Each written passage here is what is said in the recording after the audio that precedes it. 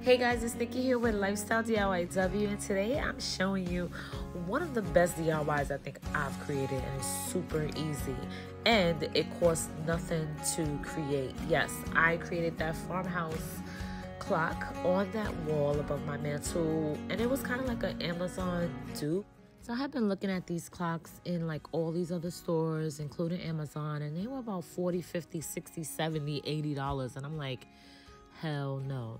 I just didn't know which one I really wanted to make. So I was going to make either the white one or the brown one. And I remembered I had the Target decorative paper. Now you're also going to need some paint. And you're going to need some paint sticks, paintbrush, Mod Podge, hot glue gun, and some scissors, a marker, and a few other items. But nothing too crazy that you haven't found. My one thing that I say is for your DIYs that you may think are complicated, sketch them out, get a piece of paper or your DIY journal, and hey, I have an update about that at the end of this video, so stay tuned. I made this wall clock literally from the items that I had in my house. I didn't want to spend no money, and I wanted to kind of create a challenge to where, not even a challenge, but a challenge, yes, for myself, that I could create this wall clock with basically nothing, because we're on quarantine and we can't get outside to really even buy many things or try to go looking and searching how we would normally do. And I didn't want to order it. I didn't really want to spend a whole lot of money. I wanted to see if I could actually create this dupe with these simple items. Now, the rest of this video, some parts of it I'm going to come in and out, and then I'm going to have you guys watch, because it is going to be a detailed video, because even though it is a super simple, easy DIY, it was time consuming because there were certain parts of this DIY that I really wanted to get intact. So what you see me doing here is just coloring my paint sticks black. I used a plastic bag and I added some paint to the bag, and that made it easier for me to cover each paint stick. There was no way in the world I was going to paint each one of those by hand. So I did it the easy way, the fastest way that I could think about, and it came out super easy to make. So the reason why I added the time lapse to this video is because a lot of this video I did want to be able to talk through, because I'm physically not going to be in the video, and I did want to tell you what I was doing with my hands in the time lapse.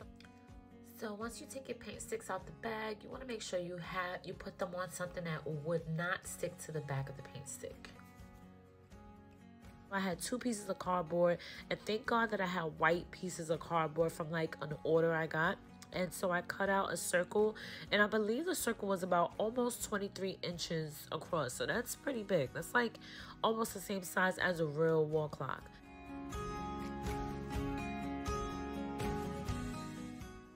Now take both circles and glue them together. So I have the Target decorative paper that I cut into 3 even strips. I started with the middle strip just to make sure I had enough space on both sides for an even strip of paper. So I matched the lines up so that way they look even going across the board. I trimmed the paper around the board and just added some hot glue to close down the sides of the paper.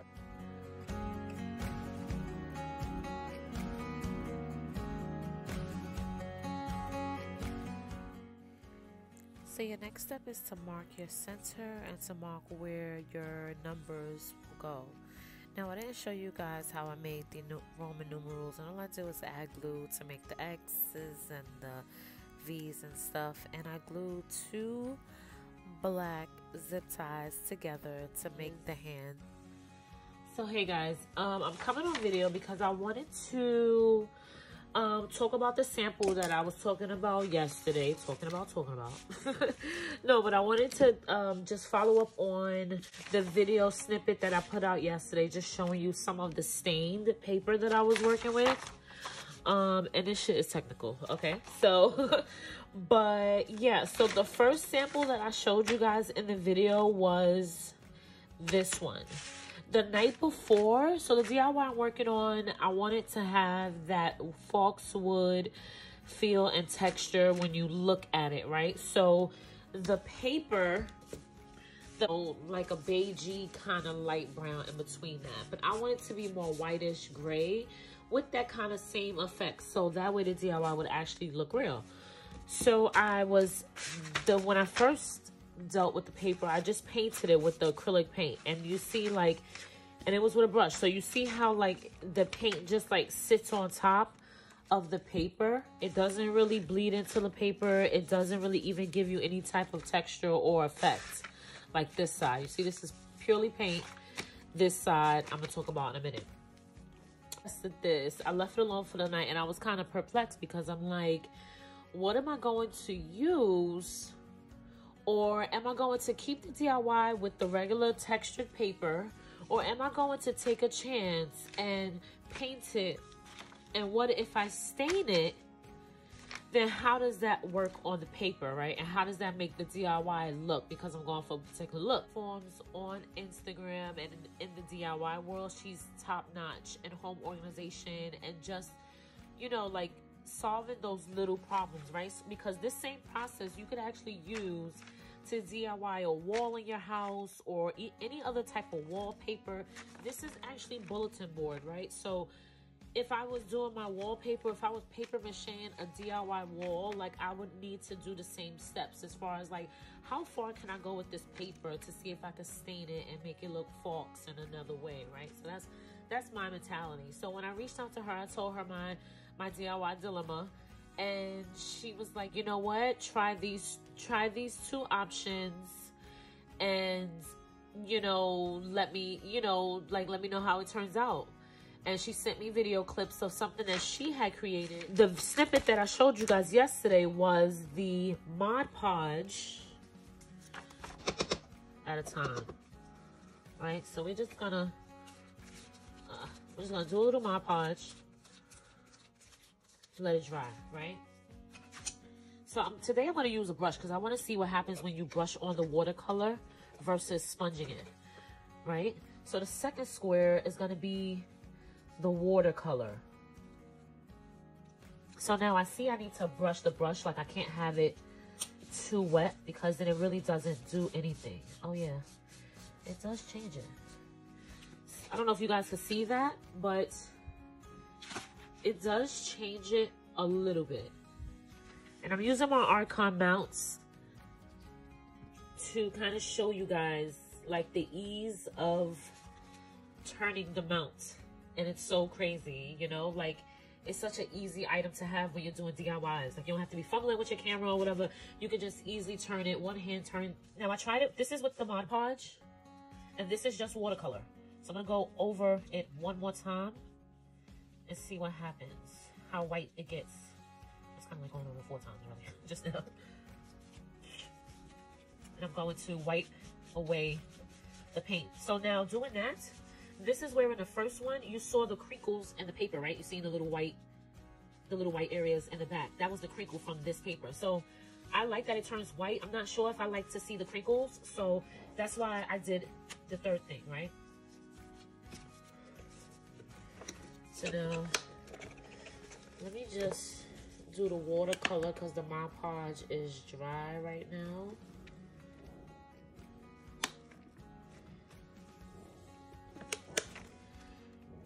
Now I'm doing this with the sponge. Now, I don't know if it gives it a different effect with the sponge as far as how much comes out, but that's with the sponge. And I'm gonna wipe. What I will tell you is that because I did the base with a Mod Podge, it's kind of going to seal it in, right? So it may seal it in to the point where you still can see the texture of the wood. It turns the color a little bit. It doesn't turn the color too much. So technically through the camera, I see how brown it still is. Through the camera, I see how white and how frayed this is. This is frayed. So when you do just watercolor, it kind of frayed the paper. When you do the Mod Podge, it leaves a little... See, you see it? It gives it a little shine, right? Which is crazy. So I'm gonna dry this off just a little bit. And I'm gonna do the third one with the sponge watercolor.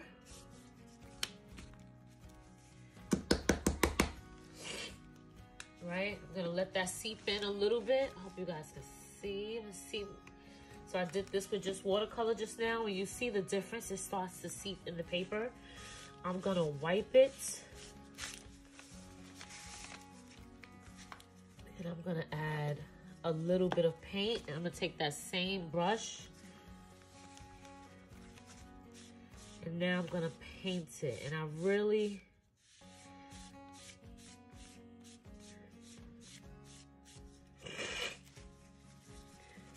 I'm just gonna kind of like brush that paint off. So now, which is crazy because I feel like what I did yesterday, I literally can't do it again. Like, I don't know. It just feels like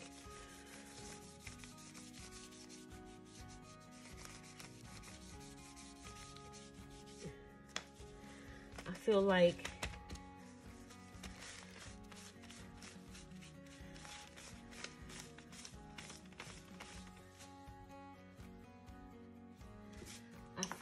I can't really use the watercolor, but then I can't really use paint either at the same time. Like, this came out, this piece right here was the one I was going to use yesterday out of the sample. This was the second one I did when I drew the lines down. I thought this came out perfect. But now that I'm doing it again, it's like, what did I do differently yesterday? Did I add paint, like more paint on it with the sponge? Like,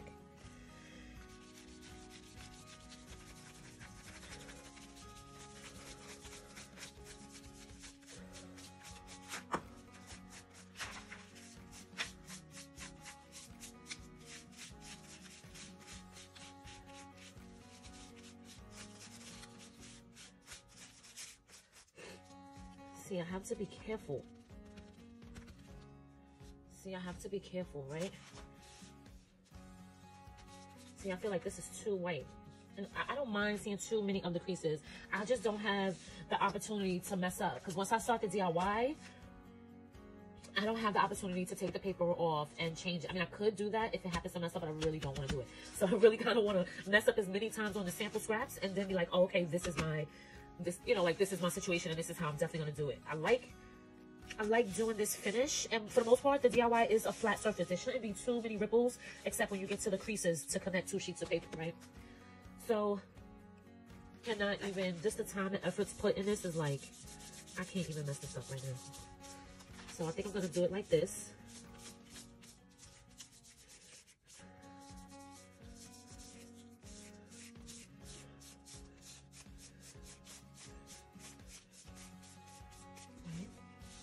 I think I'm gonna do it like that. And I think the reason why this is turning like this is because of the Mod Podge, and it's kind of bleeding the paper a little bit and causing it to give it that grayish rustic effect. Like, it truly is. I wish I had better lighting to even show you guys. Hold on, let me see if I can plug. But this is the back of the paper of the item, right? I just want to see how it works back here. If it works like this with the sponge, then we got money. Then we got money, honey. Then we got money, honey. Let's see.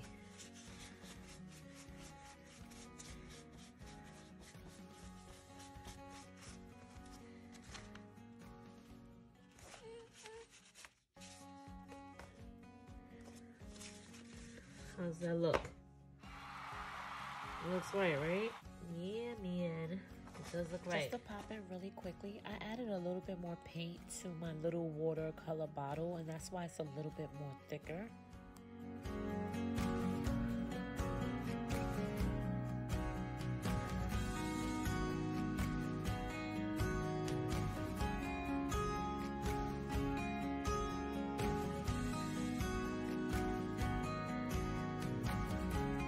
Snippet, we're back. This is literally after that snippet you guys saw. So this is still pretty kind of wet.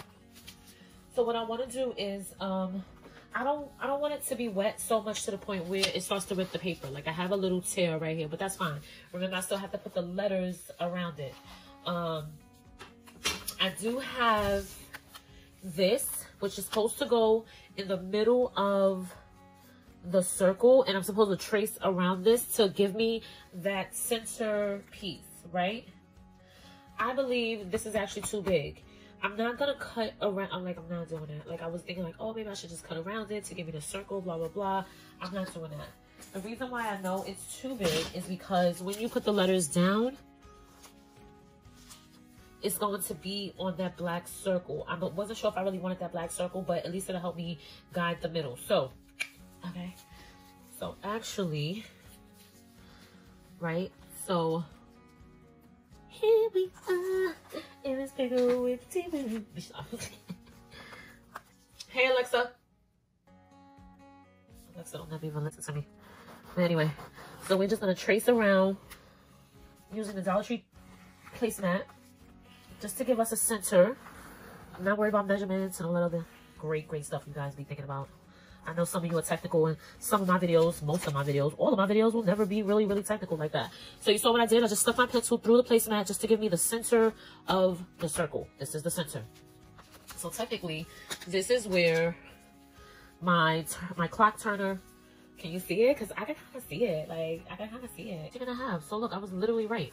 So the circumference of the circle, let's pull this up a little bit so you can see. The circumference of the circle, I mean, the length of the circle is 29, right? Approximately 29. So if I wanted to even out both sides just to make sure my middle was correct, I have 14 on one side, 14 inches on the other, and then I have 1 in the middle, which would make it 29.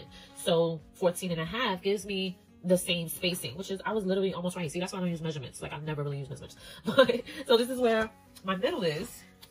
This is where my turner will go. It's not gonna be a real turner, but whatever situation I put it, it'll be able, so I can maybe move it around if I wanted to make it look like it's moving. That would be crazy. But so I should be good. It should not look too off. If I need to move it up, then I'll move it up. Because technically I had it right here. But let's see how it goes. Anyway.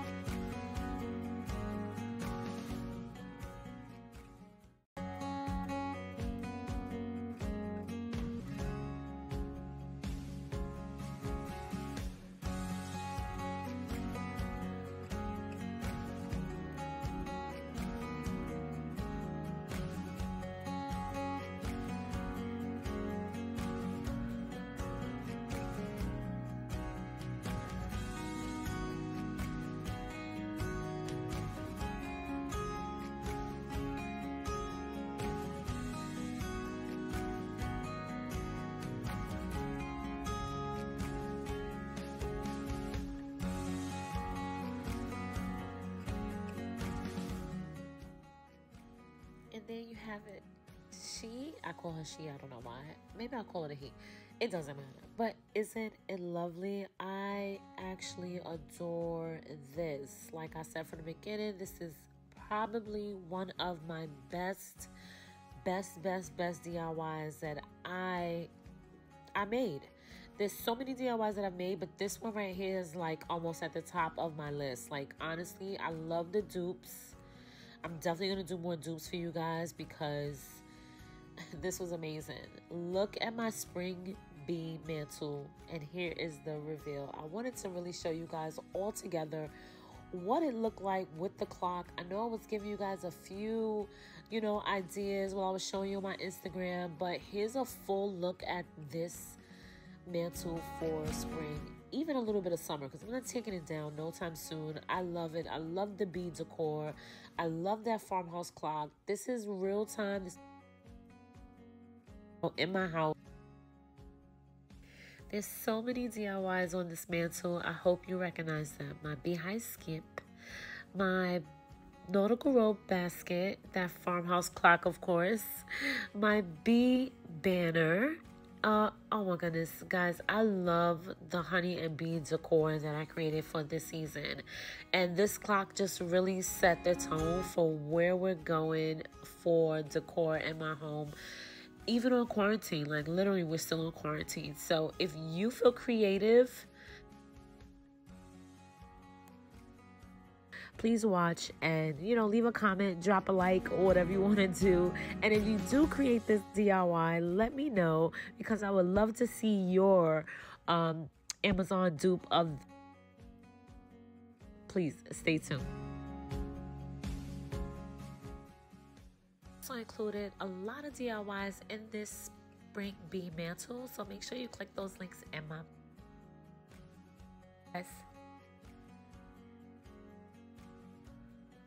Oh, wait, you thought it was over? No, I have a quick little surprise for you. So guys, I can't show you, but I'm coming up with my own DIY project pages for you to download to help you get through some of your complicated DIY projects. Like guys, this project right here, probably the most complicated.